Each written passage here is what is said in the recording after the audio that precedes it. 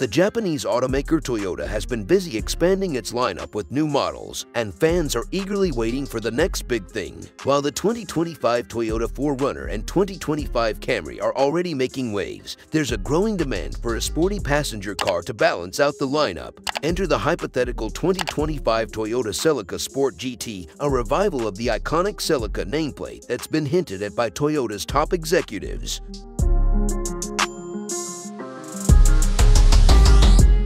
What's up, car enthusiasts? Welcome back to NamCar channel. Today, we're going to talk about a car that's been on everyone's mind lately, the 2025 Toyota Celica Sport GT. Now, I know what you're thinking. Is this car even real? Well, let's dive in and find out.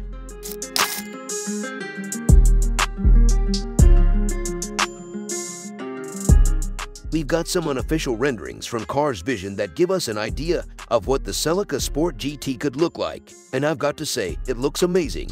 It's got a mix of the smaller dimensions of the GR86 and the feisty nature of the GR Supra. The front and rear light clusters are all new, and the roof style is reminiscent of the GR Supra, but with a more aggressive and sporty vibe.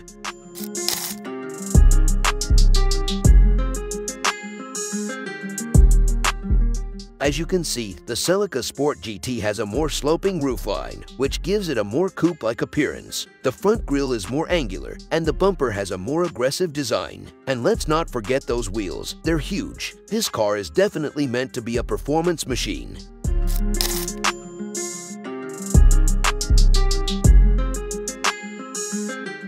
This is where things get a little speculative, but bear with me. A hybrid powertrain could be a great fit for the Celica Sport GT. Toyota's 2.5-liter A25AFXS inline-4 from the 2025 Camry could be a good starting point, with a possible output of around 250 horsepower. Alternatively, the 2.4-liter T24AFTS Turbo i4 from the Tacoma and Land Cruiser could be used, potentially producing 278 horsepower before getting electrified to 326 horsepower.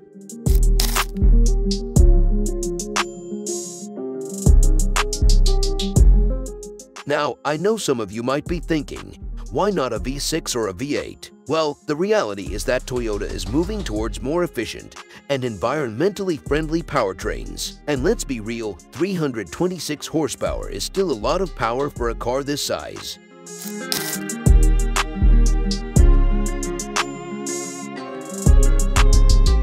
What's next for the Celica Sport GT? Well, Toyota hasn't officially confirmed anything, but the idea of a sporty passenger car to fill the gap between the GR86 and GR Supra is an exciting one. With the 2025 model year shaping up to be a big one for Toyota, we can only hope that the Celica Sport GT becomes a reality.